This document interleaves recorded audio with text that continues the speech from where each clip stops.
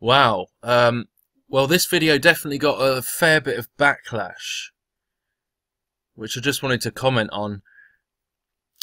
It was never my intention with this video to get involved in a political debate of a country that I'm not in. That was never my intention. This was not even meant to be a political statement. It's not meant to be a political video. I wrongly, naively presumed that most people in the truth community would have by now become aware of the Hegelian dialectic that is politics. I thought that was a given, you know.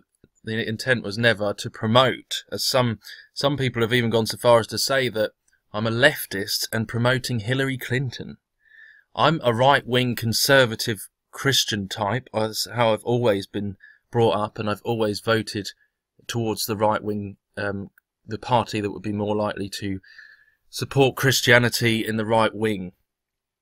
Sadly, there isn't really any of that left in politics, whether it be the UK or the US. There's no real Christianity. That's like saying that Fox is a Christian news network while it airs Lucifer on the other hand. So just because this is the pre-run to the elections, it doesn't mean to say that we're still not in the season of the end times, that the US and, well, most of the world is turning their back on God. It doesn't change any of that. Don't get caught in the hype. That's what I was trying to say about the emotions. It's easy to get caught in the hype, and then most people wake up afterwards and go, oh, hang on, it was just the same thing over and over again. There was no difference.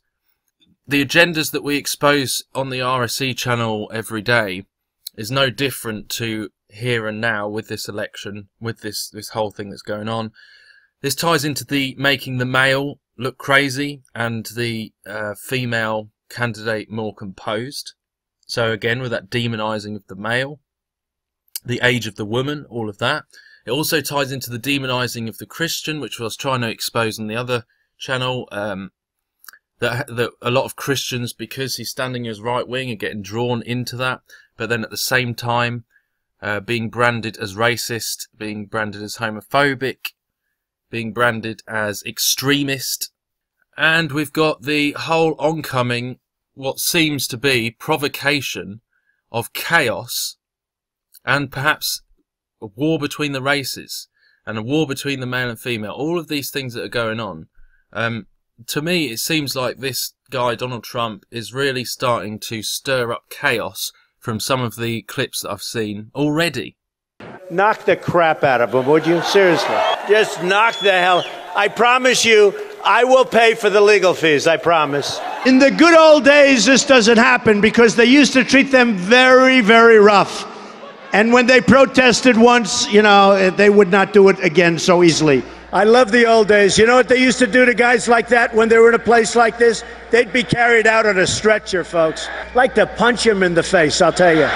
Mr. Trump, 17 days later, that actually happened. One of your supporters decided to sucker punch a protester. Anybody who tells you there is no connection between the behavior of the mob at these events and the behavior of the man at the podium leading the mob at these events is not actually watching what he has been saying from the podium. These people are bringing us down. Remember that. They're bringing us down. No reason for it. This man is not free from the agenda. From what I've seen, there's no way he really can't be, when billionaire, rubbing shoulders with the elite and getting to this position in order to be shown across the world and run for president. You don't get to that position without being involved and in some way, shape or form. I'm sorry to say, it's just the truth.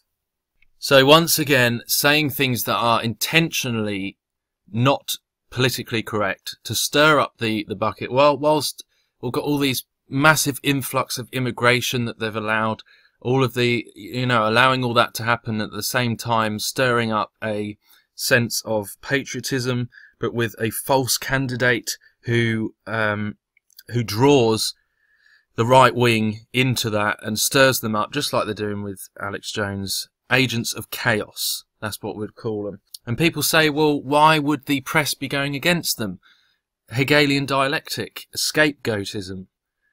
The reason the press would be going against them is because with every hateful statement that this person will make, with every time the press laughs at Donald Trump, to put it simply, that is actually a converted form of them laughing at the right-wing Christians. Do you see the way it works? They're tarring Christians with that racist branding. The only way, and I understand why, because the country is in a state, our country is not great either. The world is changing very fast, and so along comes someone and says, let's make our country great again. I can understand why people would buy that so easily. It plays on a place in people that is getting desperate. But that is the ploy, to feed into that desperation that is building within people, and that's exactly the kind of manipulation that it always does. Just look back at history. History repeats itself. This is the same game with different players. Don't fall for it.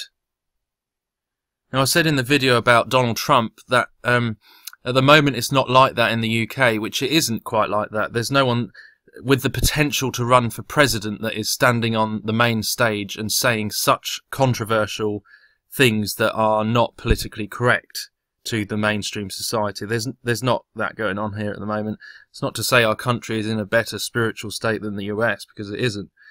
But I wanted to correct myself, because there was a guy about 4 or 5 years ago, the one pictured here, who did rise up, not in quite such a big way as Donald Trump has. He stood for the British National Party, who are seen as an extremist, right-wing, Nazi-linked party, and was demonised, you know, while saying he was a Christian, may I add.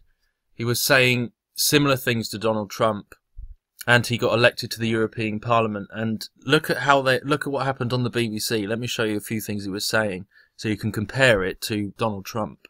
It's time to shut the door because this country is overcrowded, that criminals, bogus asylum seekers and people who aren't loyal to this country should be deported, and everyone else can stay. I've shared a platform with David Duke, who was once a leader of a Ku Klux Klan, always a totally non-violent one, incidentally. I've shared a platform with David Duke, who was once a leader of a Ku Klux Klan, always a totally non-violent one, incidentally.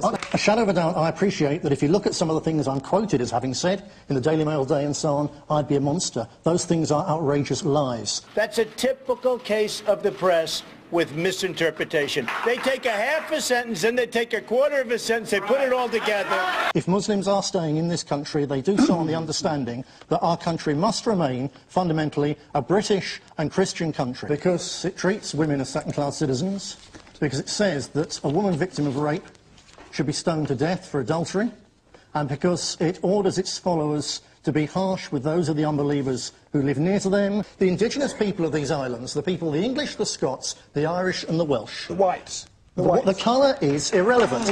A misquotation then in the Mail today says that I said that black people walk like monkeys and so on. That is an outrageous lie. You people wouldn't even let us have our name on the census form. That is racism, and that's why people are voting British National Party, because we feel shut out in our own country. They must acknowledge that Britain always has been and must remain, and it's right that it should remain, a fundamentally British and Christian country based on Western democratic values and not on the eternal values of the Quran. Said about homosexuals? I've said that a lot of people find the sight of two grown men kissing in public really creepy.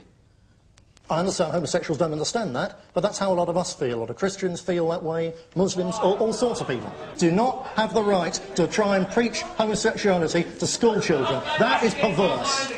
I'm not a Nazi. Right. I never have been. Yes, Do not have a conviction for Holocaust denial. But you did deny it.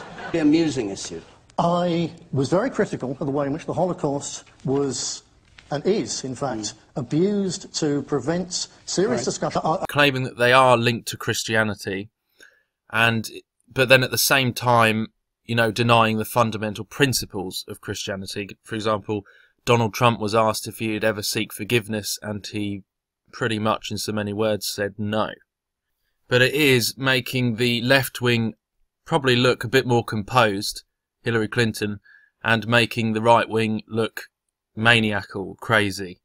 Even, you know, just the whole comedy act is all a comedy act. So there is the potential, you just don't know. There is the potential, which I believe, that this is controlled opposition. in order to make the right wing look mentally insane. That is what they are doing over and over again. With every time we keep seeing this over and over, that the right wing is being portrayed, because it links to Christian fundamentalism and evangelical Christianity, they're making the right wing look weak. They're making the right wing look unstable and laughable. So the only way to make America great again is not primarily with the ballot box. It is for people to get on their knees and pray that God would intervene in this situation, in the way things are unfolding, because these nations once respected God, but now they're striving after what's wrong, what's evil, what's sinful. And no man, including Donald Trump, is going to single-handedly save or redeem a nation that is turning away from God. Don't make this political. I'm really surprised that 30% of truthers on the main channel made this political. This is nothing to do with politics. This is to do with a spiritual war. This is to do with the Bible. It's to do with prophecy. And we need to pray. That's all we can do. Please don't ask my advice on who or whether you should vote, because that's between you and God. It's your own choice to make. But I'm just trying to warn people that this agenda goes far deeper than it looks. Don't just jump on someone charismatic who comes onto the scene and says everything that our itching ears want to hear. Because this is how the trick works. They play society. They play on people's emotions, and it's dangerous. Until next time, God bless, and I'll speak to you soon.